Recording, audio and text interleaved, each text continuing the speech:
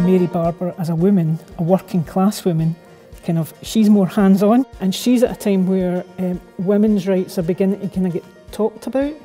You've got the beginnings of the women's suffrage. There's a thing called Mrs Barbour's Army, they call it, and she mobilised women, boys, children to actually go and basically and stop bailiffs doing like rent sales and things like that in the street.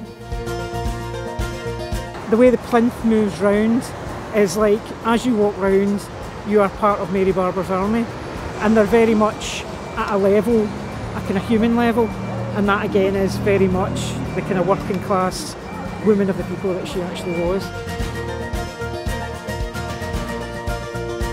So today the group have been looking at films about the rent strikes in Glasgow. We looked first at a film called Great Western Road, which shows a little bit of what middle class Glasgow looked like around the time of the rent strikes.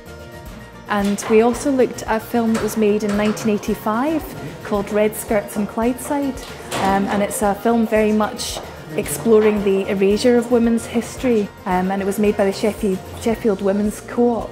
And it does talk quite a lot about the rent strikes, and in fact they interview Mary Barbour's descendants in that film as well.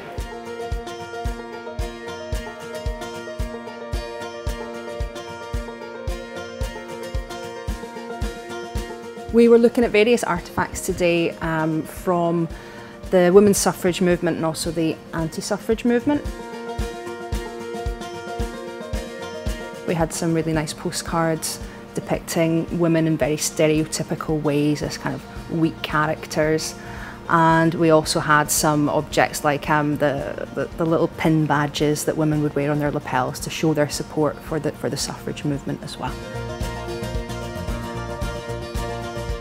It's a pot and cover of a suffragette saying, "I say down with the trousers."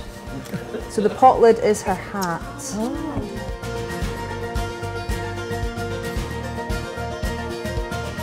The silk scarf that I brought out that had the votes for women on it, and it had the green and purple colours on it, they really enjoyed that, just to see just how light it was, and also it also showed kind of femininity as well. It wasn't just all these harsh women shouting and protesting, they were also wearing very delicate fabrics, and they were still maintaining their femininity while they were protesting.